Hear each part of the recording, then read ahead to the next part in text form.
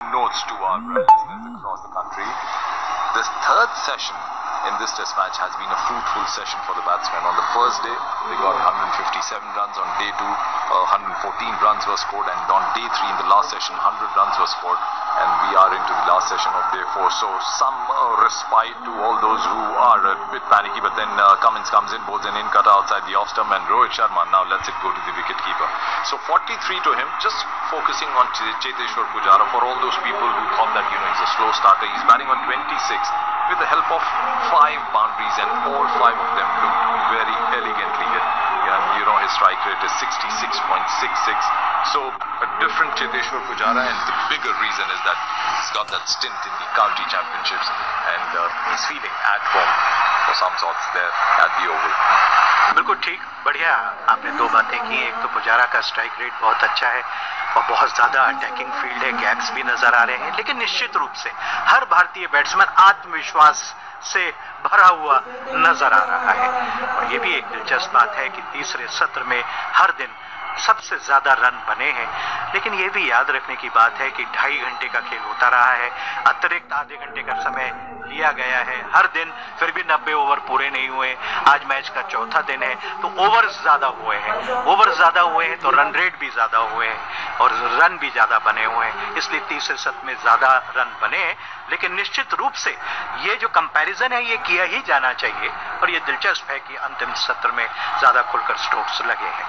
And speaking about the number of overs that are left, 28, and how much time do we have for the end of the day's play? A little over 1.5 hours. So 28 overs from now is also possible. So we may see first day out of the 4 days of Test cricket played here.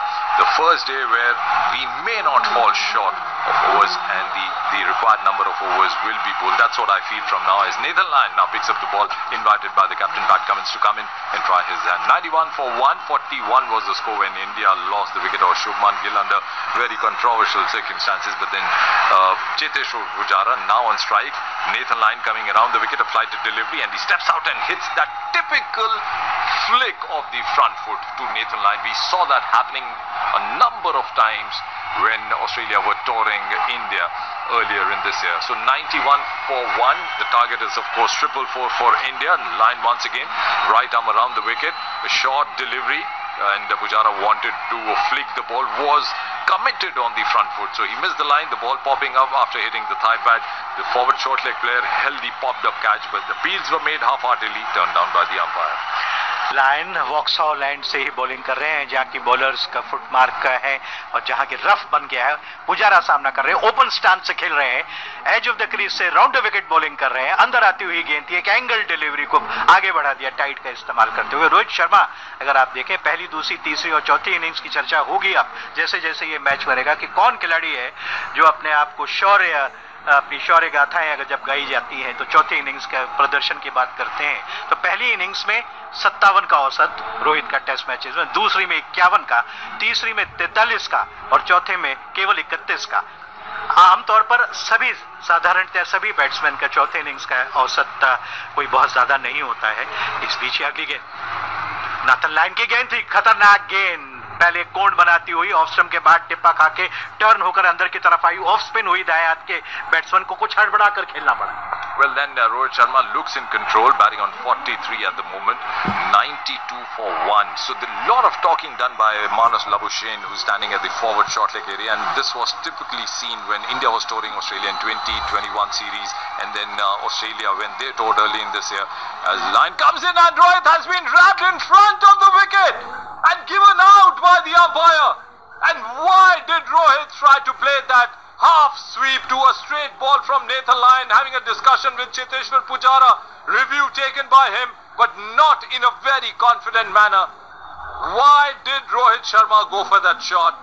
He'll be asking that question to himself for a long time. बिल्कुल ठीक मुनीश, कोई जरूरत नहीं थी।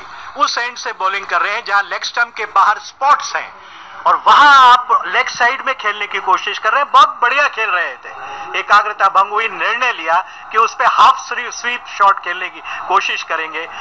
Rough के पास से गेंद टप्पा खाने के बाद उनके पैरों के पास आ रही थी, जाके नी रोल पे लगी है, तो हाइट का तो प्रश्न बिल्कुल भी नहीं हो सकता है। स्निकों में देखेंगे कि कोई डिविएशन नजर आ रहा है या नहीं आ रहा है, और तुरंत रेफरल लिया था तीसरे अंपायर से, लेकिन उनकी खुद की गलती है कि इस तरीके के stroke chain, selection of shot भी बहुत मायने रखता है, और उसमें नीचे एक घुटना झुकाकर स्वीप करने की कोशिश की, ये जानते बूझते हुए भी कि उनके लेग स्टंप के बाहर ये स्पॉट है जो आज दिन भर सबको परेशान करते रहे हैं। सीधे बल्ले से खेलने की कोशिश की थी। Original decision is out, hitting the wickets. निश्चित रूप से भारत ने अपना दूसरा विकेट खो दिया है, और भारतीय कप्तान ने अपने गलत फैसले के कारण अपना विकेट उपहार स्वरूप दे दिया है। 92 पर 2। कमेंट्री जारी रखेंगे संजय अग्रवाल और प्रेम कुमार।